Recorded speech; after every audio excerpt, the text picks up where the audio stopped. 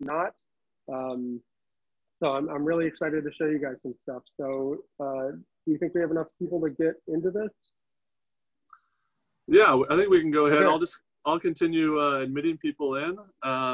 So again, this is the Marine Lab at Concordia University Irvine, and we are hosting this remotely. Parker is the student lab manager, and he is on campus helping us out with this. And then I'm Dr. Bignami. I'm the director of the Marine Lab. I'm at home. So we're going to let Parker go ahead and take it away. Go ahead, and if you want, you can pin your video to Parker's screen, or you can have active speaker on there. And what we're going to do is during this event, we're going to be listening to Parker, and then everyone is going to be muted. But if you do have a question, I will be checking out the chat forum. So you can post your question in the chat, and either I will try to answer it there in the chat, or we may take a couple breaks in the middle or at the end and go ahead and answer those questions verbally. We can have Parker answer a few of those questions too. So go ahead, Parker, and take it away. All right, so you guys will follow me. I'm going to take you to our sand tank right here. And I'm going to show you something that many of you guys have probably seen or even felt, unfortunately, which is the round stingray that they have. So we have to find him in the sand first, and I'm going to use some tongs right here so I don't get stung. Okay, Matt, if you can zoom in right here, take a look at that. The stingray itself is right here. This is his outline. And if you look really closely, you can see his eye right there and his spiracle right behind. The spiracle helps continue water flow so that he can breathe when he's buried underneath the sand. So what I'm going to do, oh, here he comes. There he goes. So many of you might have, or some of you might have gotten stung by one of these. They do have a sting on the end of their tail, which is barbed and has venom on it. They are commonly found along Seal Beach, which actually has some of the most stings in the nation. And they typically dwell in the sand. As you saw, they're very good at camouflaging themselves and keeping out of sight from predators. And as you guys saw here, and I'm going to try to pull him out, you guys can see how he swims. He moves his pectoral fins up and down in a wave-like motion, which propels him forward. You can see some of that. And if you look really closely, I don't know if you guys can see very well, he does have spots on his back which help with the camouflage in the sand. They're slightly different colored, but you guys might be able to see. And what I'm going to do right here is I'm going to feed him so you guys see how they eat. So their mouths are underneath their bodies. And so they have to kind of engulf the food that they come across. So I'm going to get him out of this corner right here. He might be a little angry at us, but we'll see if he'll take some food. These guys usually do. Oh, buddy. Maybe not. They just ate yesterday, so they might not be very hungry. And we actually have to keep, oh, there he goes. He just got it. So their mouths are underneath them, so they have to go over whatever food they have. And actually they suck water through their mouth and exhale it out the spiracle. And sometimes we feed him shrimp, and the shrimp antenna gets stuck in his spiracle, so he's got a little antenna sticking out of the top of him. I'll go and feed him again. Yeah, he might not be that hungry. We'll do one more. Awesome. Yeah, he eats a lot. He loves to eat. He usually steals the food from the other animals if he gets the opportunity. So right now I'm going to pull out something that you guys probably have seen before. we typically bring them to the touch tank events that we have. And I just have to find one real quick. Everything that we have in this tank lives underneath the sand. That's how they camouflage and stay away from predators. So right here, this is a species of sand star. These are different from sea stars, as they actually burrow themselves underneath the sand, and they actually have these spikes on their arms. If I flip them over, you guys can see the tube feet that you have probably heard about if you have ever come to one of our events. These tube feet help move the starfish around, and they also can suck onto surfaces. So you can see, especially in our other tank, the starfish tend to hang on to the walls or onto different rocks, and these tube feet help stick them onto it. If you guys can see, right in the middle here, there's their mouth. And what they end up doing when they go to eat is they will push their stomachs out, and they digest the food outside their body. Since you can see, you can't really fit a big piece of meat or anything in this small body, so they have to push it all out and slowly digest it over some time. What sand stars do to catch their prey, they typically eat already dead animals, but to get a hold of it, they take their arms and push them together. And these spikes right here act as little grips for that food, so they can hold on to it. It's like a very, very long fork that clasps together. I'll give him some water real quick, and then I'll move to one of our other tanks. This is a rocky habitat tank, kind of like an intertidal zone. And I'll show you some of the starfish that we have here. And you can see the difference between the sea star right here and the sand star. This is specifically a bat star. It's a type of sea star that you can find commonly along the coast here. And they're known for their disproportionately large bodies to their small arms. If I flip them over, you guys can see the similar tube feet that they have. This guys are a different color, but they're still in there. And they help them stick to rocks to keep them steady from the waves that come crashing in when the high tide comes in. These guys typically live in intertidal zones where there can be huge waves. And we've seen that especially at Shaw's Cove, if you guys have ever been there, on a particularly high tide. It can get pretty messy. I've been washed up in one of those one time during one of our research events. And here you can kind of see some of his stomach that has come out. They were just eating a little while ago, so it's still coming out. It's this whitish clear area right here, and his mouth is also in here. And if you guys can see closely, I don't know if you can, there are actually symbiotic worms that live in on the surface of these sea stars, and they kind of burrow through the different parts of their skin. And what they end up doing is they eat any parasites or remnants of food that live on there, and they keep them clean, nice and clean. So I'll put this guy back, and I'll show you another one that we have, which is actually it's a mutant. It has 6 arms instead of 5. This is one of my favorite ones. I think it's really pretty. Oh, you guys can see right here. So this is the shrimp that I fed him yesterday, and you see the white on the outside. That's his stomach, pushing out from his body and dissolving the food on the outside.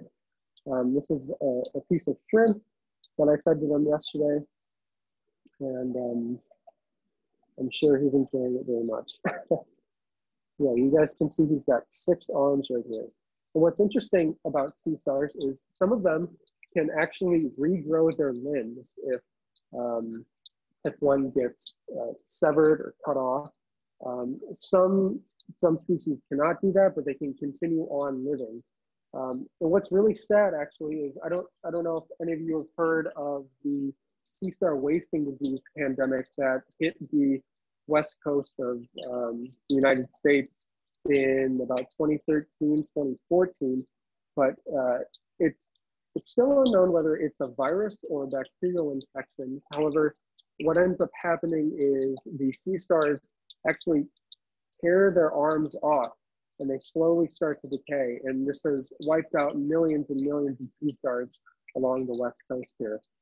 We're starting to see some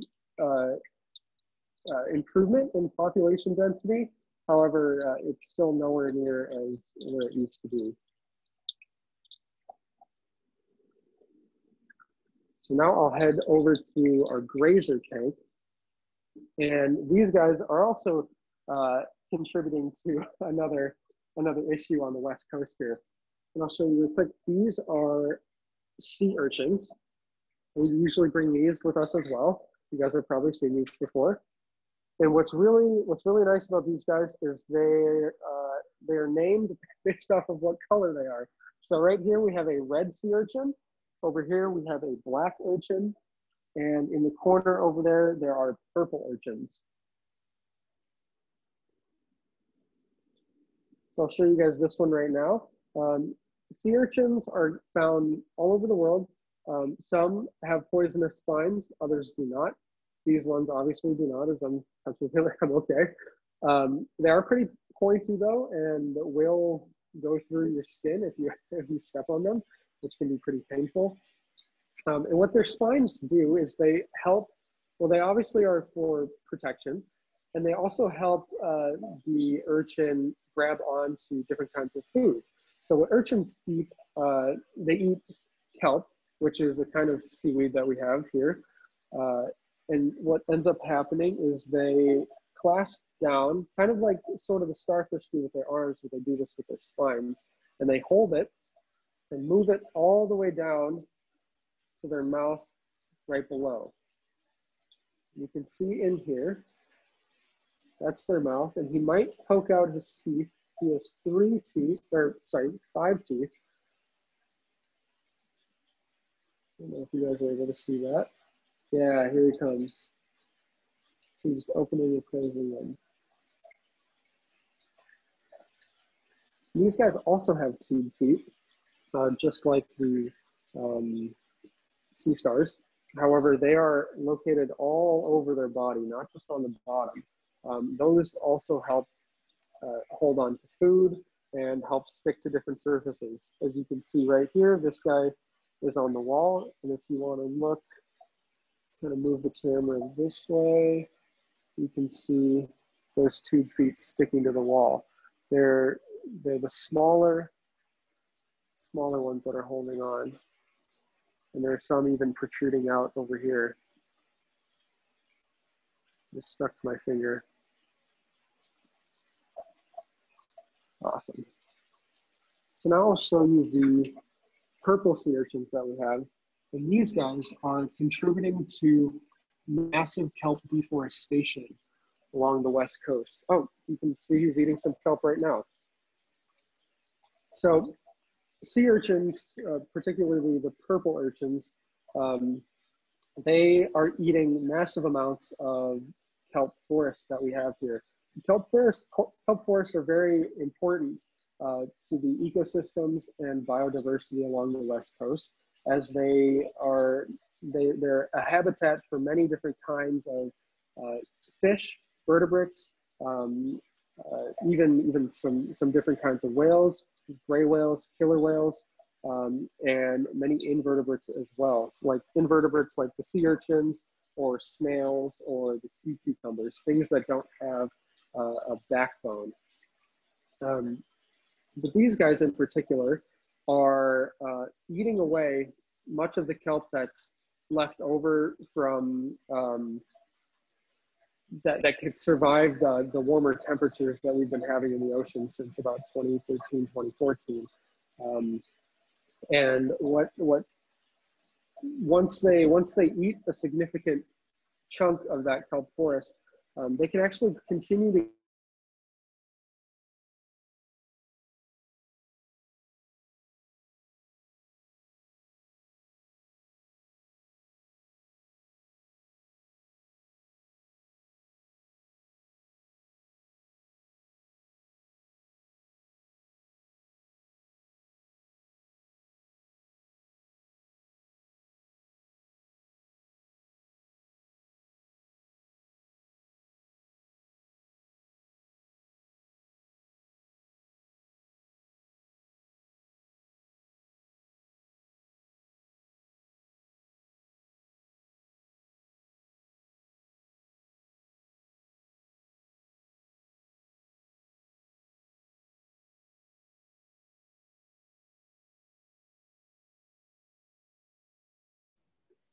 Okay, so folks, right now it looks like Parker might have frozen up on us a little bit. So we're going to give him a second to get back on here. And hopefully we'll be able to have him back on here quickly. Some of you have been asking some questions in the chat window, so keep up with the questions. There's lots to learn about these animals, so we can't possibly present all of it right now during the field trip, but we can try to answer as many questions as possible.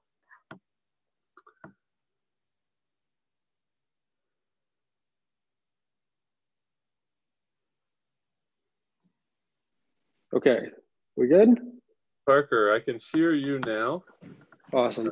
Okay. Let me go back into the lab. Let's see. There we go. Yeah, we can see you. Awesome. All right, I'm going to hand the camera over. There's some parts of our labs that don't have very good reception for our Wi-Fi, so we'll try to make it work as best as possible. I'll go ahead and turn it back over to you, Parker. Awesome. Great. So I'll get back to where I think the connection cut off. Sea urchins, they can go on living without food for a decent amount of time. What they do is they eat the reproductive organ that's inside of them. Most of their meat is their gonadal tissue, which is the reproductive organ, and they will eat that up until they can find another source of food. And they can actually even go on living for a little while after the gonadal tissue is eaten all the way. So getting rid of these animals is pretty difficult because fishermen don't want them because they don't have any meat inside because they have eaten the forest already, and then they've gone so long that they don't even have any meat because they eat their own. So it's a very tricky situation trying to figure out what the best way to deal with this is. There's currently a project going on where they will take the urchins out and then bring them to a facility kind of like this, where they will fatten them up and then sell them to different markets as food, which people love to eat. So hopefully in the near future, we can see the population start to come back and bring the biodiversity back to the West Coast. And right now, I will show you guys one of my favorite animals that we have here. This is the horn shark. You can see her right there. We named her Monica. And she is a type of shark that is actually pretty small. We don't have big enough facilities here to have some of the larger sharks you guys are probably familiar with. But what's significant about this shark is they actually have one of the greatest bite force ratio of bite force to size out of any shark. And they're actually called horn sharks because of the shape of their head. You guys can kind of see they have these prominent ridges over their eyes. And it's actually kind of funny because they actually have horns, quote unquote horns, on their dorsal fins. On the top, they have 2 of them. However, that's not why they're named. These guys also have 2 different kinds of teeth in their mouth. They have a set of thick molars in the back, and then they also have sharp teeth in the front. And this allows them to eat different kinds of animals and have a wider variety of diet. They typically eat mollusks like mussels or clams that they find in the sand, and they can also eat bony fish and invertebrates. So I'm gonna allow you guys to see how she eats. And she uses a sucking motion by pulling water through her gills and mouth, which allows her to suck the food in. And if I get her out here, maybe, come here. She smells the food, knows it's coming. There you go. just swallows it whole. With different kinds of clams and mussels, however, they can't swallow the entire thing whole, so they have to crush them down with those molars first, and she's still even trying to fit all that in her mouth. It was a pretty big piece. I'm sure she's happy that she's full now, though. All right, and I'll put this back down. Horn sharks can grow to about 3 to 4 feet in length. This one is about the length that she'll get. She's around 2.5 feet, I believe. And they can live up to, I believe it's 25 years in captivity, or maybe 12. I forget my statistics. But they live for a decent amount of time, and these are also sharks that you can find in kelp forests. Everything here you can find on the west coast of Southern California. As we typically get most of our animals offshore of Dana Point at a little secret reef that we found. And all the animals that we have here are for educational purposes and research. So some of these guys we use in our classes like evolutionary zoology, which help the students see what they're learning about, what they're studying up close and personal, instead of just learning about it in a book.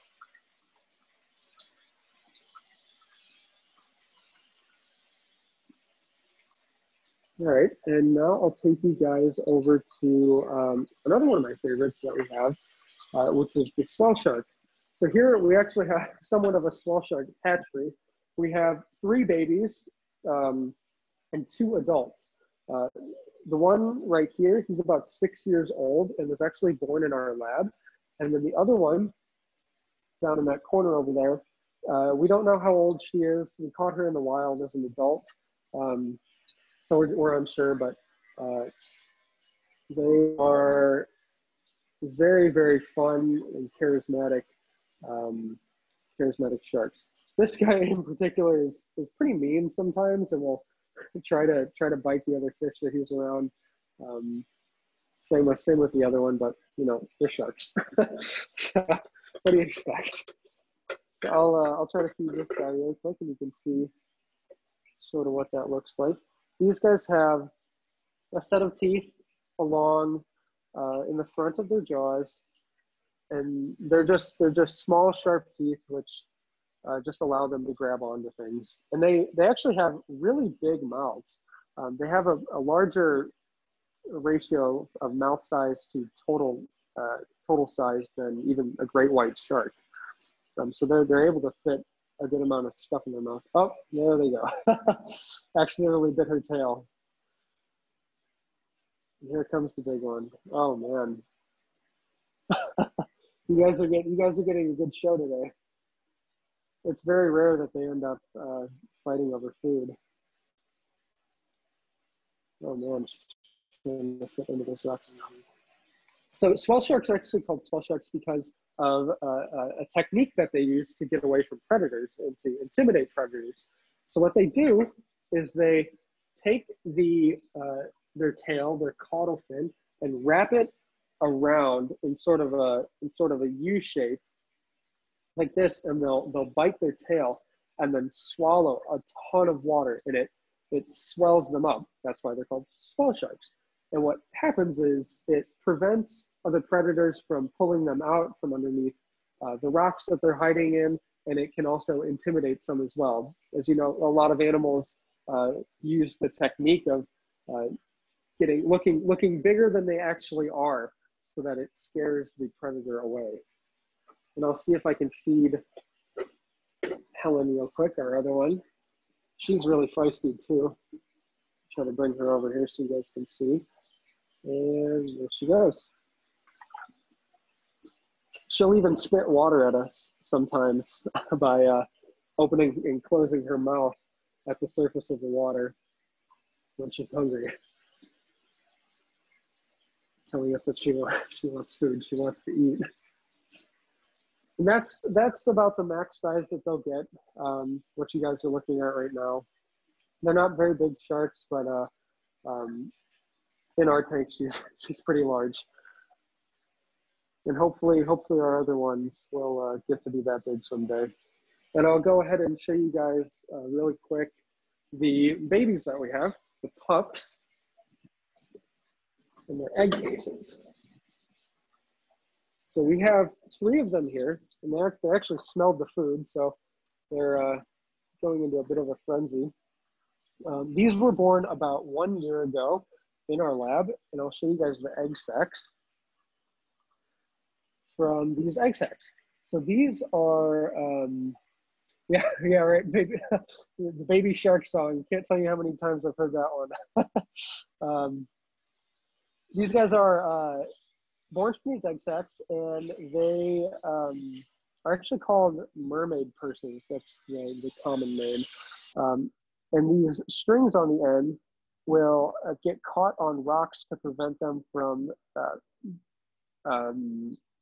being carried away by the waves and the swell underneath the water, so that they kind of stay in the same area underwater. Because if the shark is born on land, or the egg washes up on land, then they're not going to survive for very long, because sharks breathe water, not air.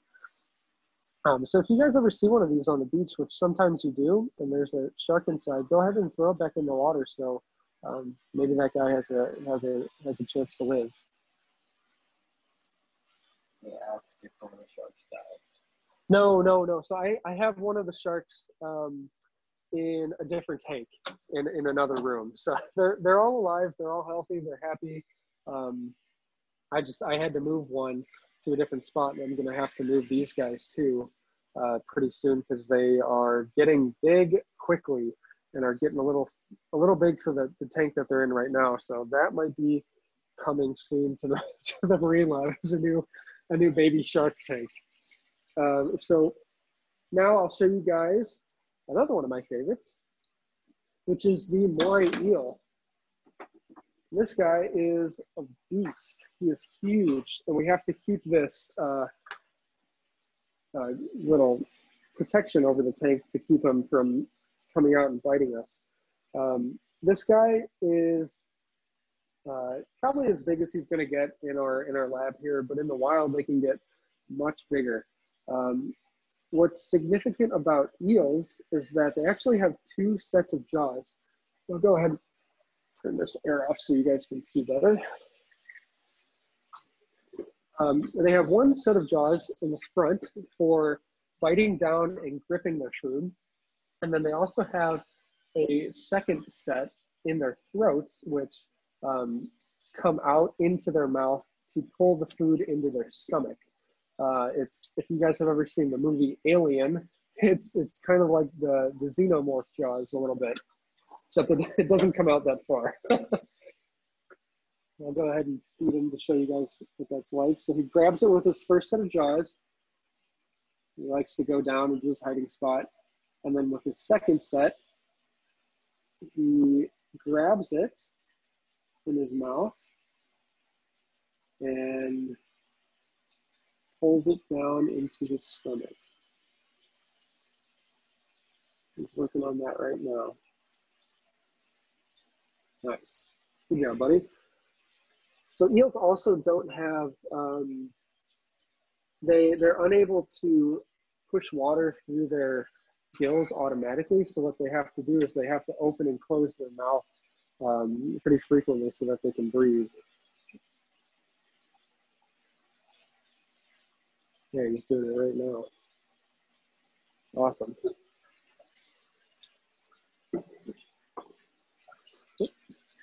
Okay, so now I'll show you guys some of the components of our system.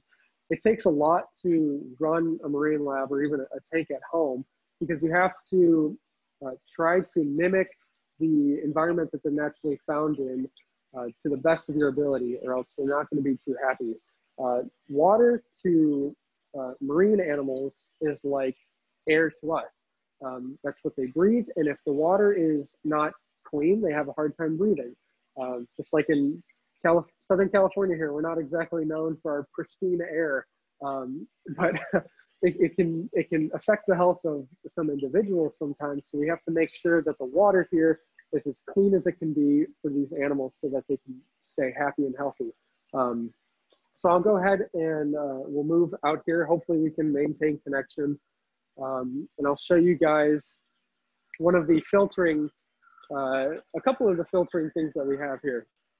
So this whole rig right here is called a protein skimmer. And what the protein skimmer does is there is a chamber of water in here, and it goes all the way down. And then there's also a pump at the bottom, which creates air bubbles, which circulate and spin all the way to the top. And if you guys can see in here, it creates a foam that gets pushed out, and it goes up and over that center cylinder in there.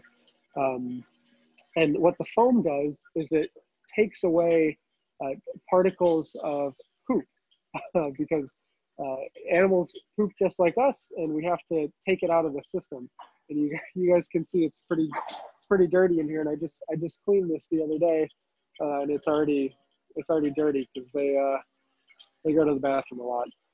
So this helps us remove some of the particles of waste that we can't scoop out ourselves. And then once the water is filtered and cleaned, it moves through this pipe right here and goes down into our sump. And the sump is another huge component of aquatic systems, as they allow you to have more water than you would without one, and they're also a good hot spot for different types of filtering systems. So most of our, like the machine that, sorry, we have construction going on in our building right now. We're repainting, so it might be a little loud, I'm sorry. The chiller goes, pulls water through, cools it, and then puts it back into the sump. And then we also have here some UV sterilizers, which act as sunlight. So the water goes through, it goes up and down these tubes, comes back around, and gets put right back into our main system. And then on the other side of the wall, I would go there, but our connection drops right when I leave. We also have our main pump, which pushes all the water through the system, and we also have a mechanical filter, which is this big, it's a barrel with little tiny beads in it that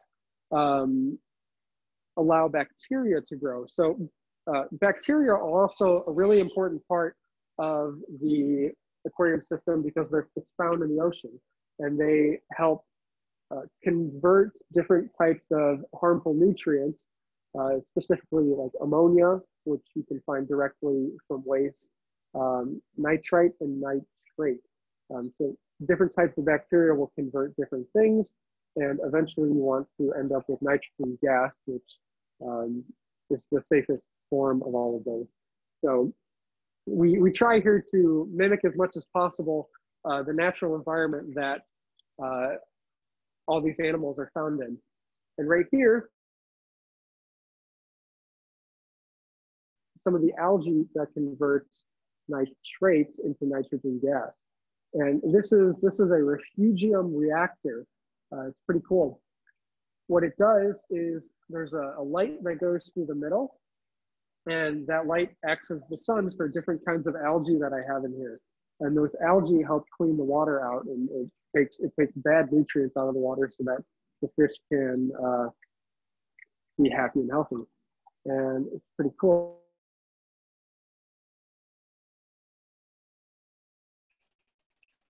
It's really awesome.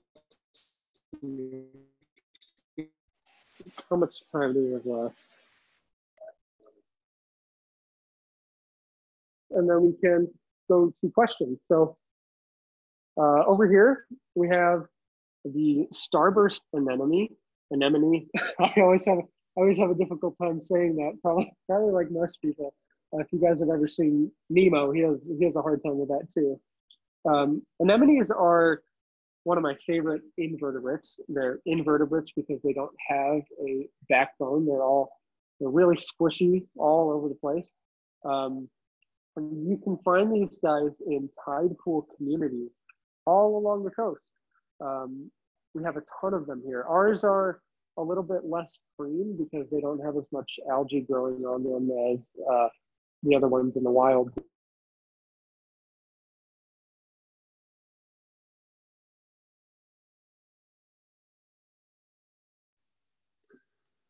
Hi, everyone. I think Parker is going to be restarting his connection here because the video feed cut out a little bit. I went ahead and shut down the chat window because people weren't being mature enough with their comments and their questions.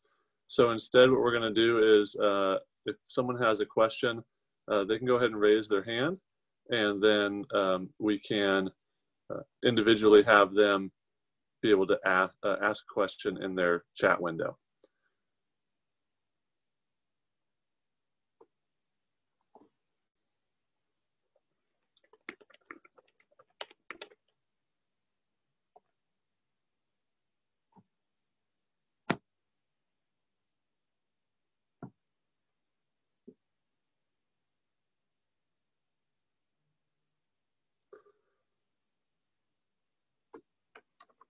All right, so it looks like Parker is coming back on here. There we go. We're getting hooked back up.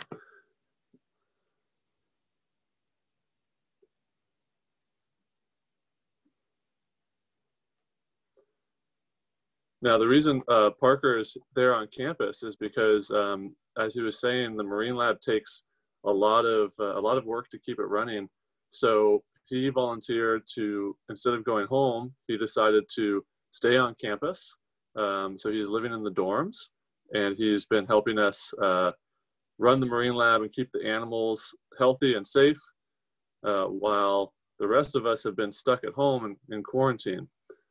So, and his assistant there, Matt, is another one of our students. He manages our garden on campus. Some of you have been to that garden before.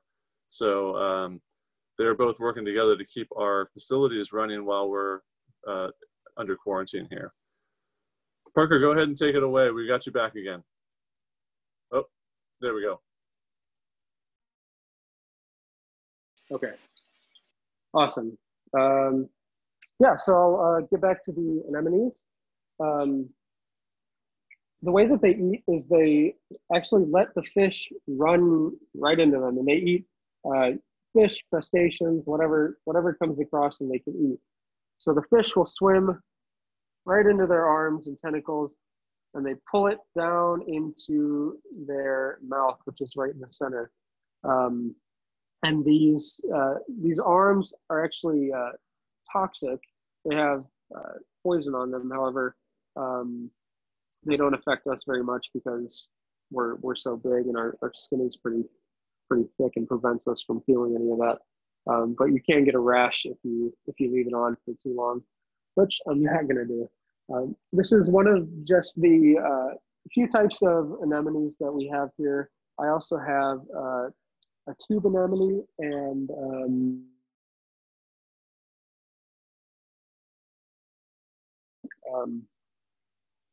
it's purple. I'll tell you that. Anemones are great, and hopefully you guys can go to some of the intertidal zones that we have here and see all of these awesome animals that we have. And if you look in this tank right here, I'll show you guys real quick before questions. These are some of the bony fish that you can find in kelp forests.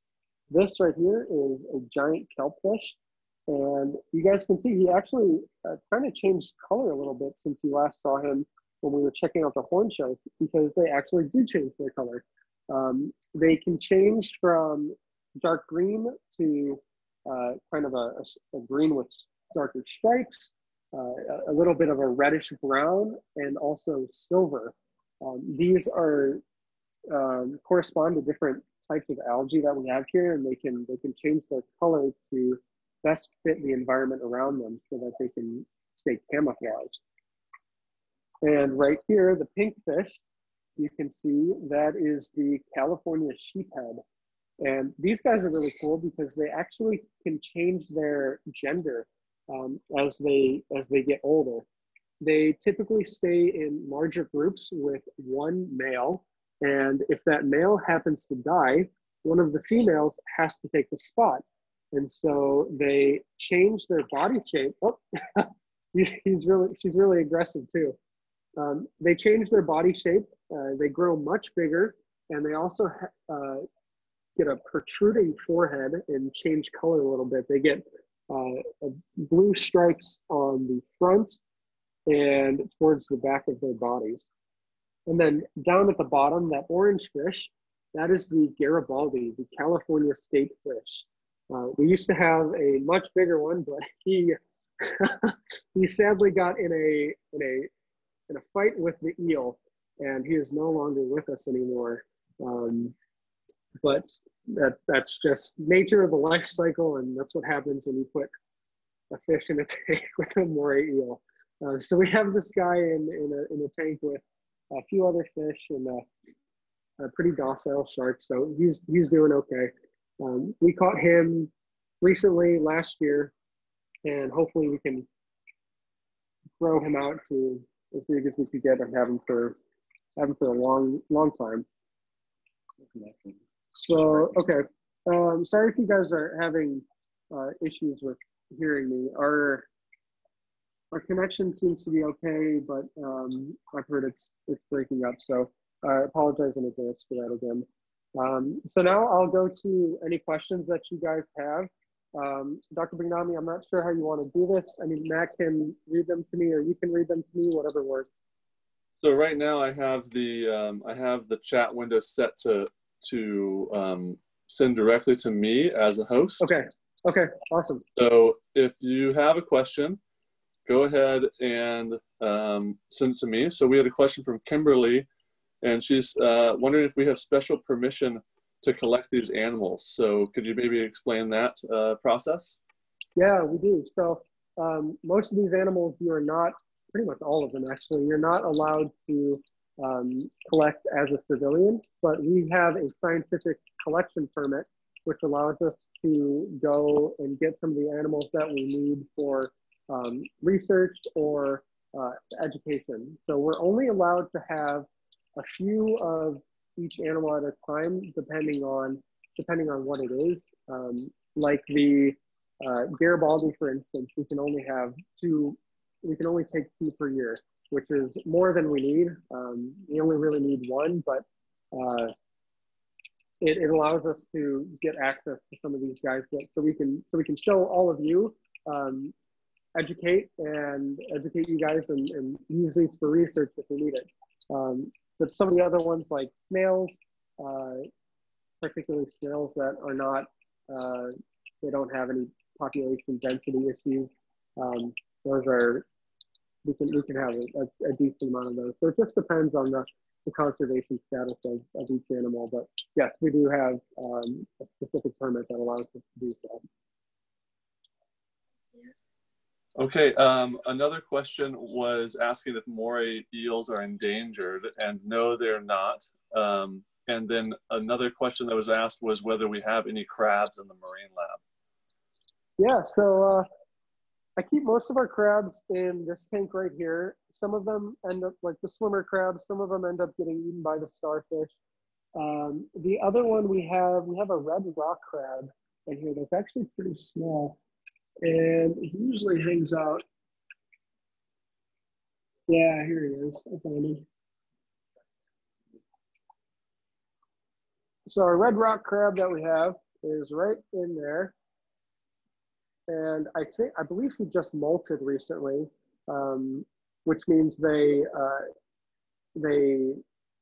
kind of like how snakes shed their skin, they pull out from their shell and they grow a new one inside before they molt. So they get too big for their shell on the outside. They have to leave it and make a new one. So I'm pretty sure he just did that. But he's slowly getting bigger over time. We also have swimmer crabs that we commonly get from Newport Pier. However, those are usually the ones that get caught by the anemones, so we don't have any anymore. We used to have a sheep crab. However, that she reached her lifespan and died earlier this summer, I think, but she lived a happy life here. most of our animals here are happy and healthy, and if not, then we treat them for however they need to be treated. Great. So there was a question, Parker, for you about what your favorite thing to do in the Marine Lab is when you're working there, and what your least favorite thing to do is. Okay. My least favorite thing to do is probably harvesting brine shrimp or siphoning out poop from the tanks. The poop is just, it's a lot of work, and it's kind of gross, and you have to carry heavy 5-gallon buckets to the drain. But the brine shrimp are actually, they're these little tiny shrimp that we feed to some of the filter feeders that we have, like some of the different anemones and larval fish, or communal polyp communities that I have in another tank in a different room. That requires you to disassemble and put together the setup every time, and depending on how many setups you have, it can take longer. We used to have 2 or 3, and now I'm only down to 1. But just because I have less to feed. But that's probably my least favorite thing to do. And my favorite is, I would say, building new tanks and building new structures for the lab. So actually this summer, hopefully we are going to start construction on a research rack that will be going in the back corner over there.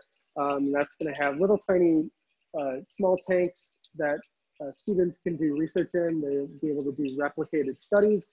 And hopefully that'll get some more research going and help our students out with that. Another thing that we recently did was we moved all of our life support equipment outside the lab to make room for the research rack, actually. That happened last fall. I love building things. I love making new homes for the animals that we have. It's a lot of fun, and I think it's one of the best parts of working in the lab here. Great. There were a couple other quick questions that I'll go ahead and answer. One was why sea urchins have spines or spikes. And they have those primarily for protection from predators, so that the predator can't bite them without getting poked in the nose. Another was whether sea stars can stick to people. And yes, they can. They can hold on to you with their tube feet. Those tube feet have a suction cup at the end of every one. And they can hold on pretty strongly. So if you let them really get a hold of you, they can sometimes be hard to pull off. But they don't hurt, so that's good. There were a couple other questions that asked if we would find any of these fish in a sushi restaurant. And you may find a California sheephead in a sushi restaurant. You would certainly find sea urchin in a sushi restaurant. That's uni. So if you've ever had uni, that's sea urchin. So there are some of our fish that you would find in a sushi restaurant. Parker, let's maybe finish off. Well, here we go. Do we have any animals outside in the water?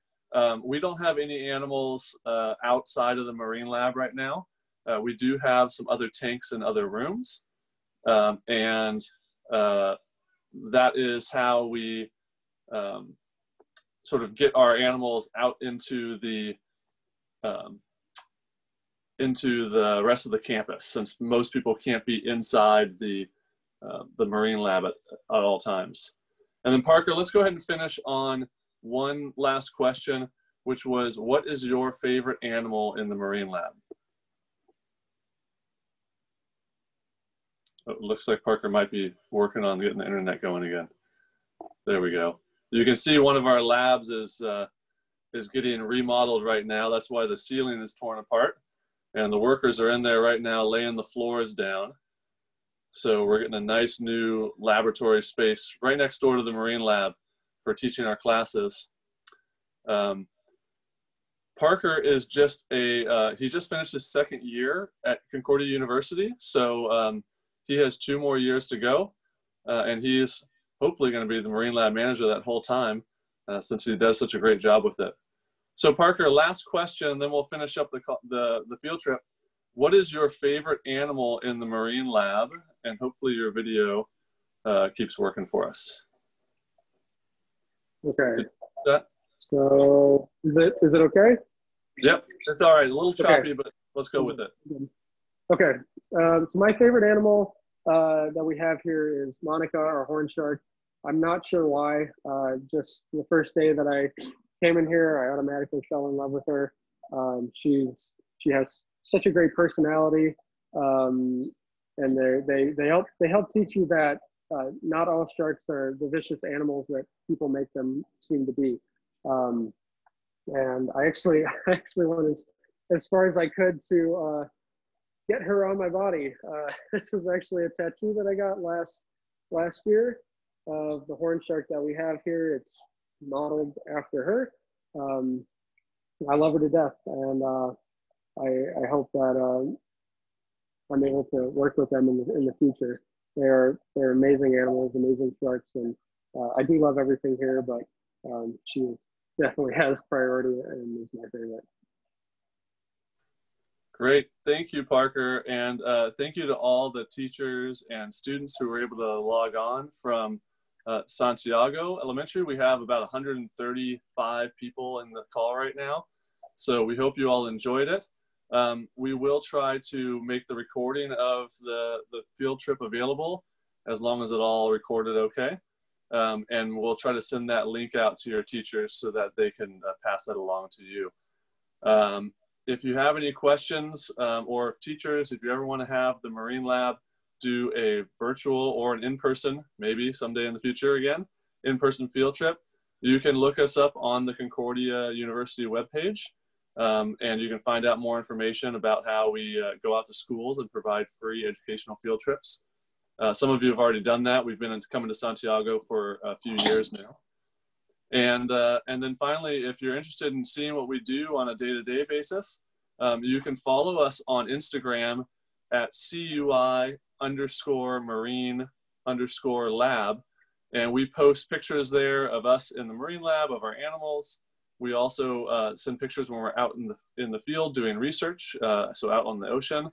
And we'll post fun facts about different animals. So go ahead and give us a follow on that, and you can kind of check out what we do on a day-to-day basis. So thank you, Parker. I think we'll go ahead and end the meeting, and everyone can have a great last week of school and have a great summer. Awesome. Thanks for tuning in, guys.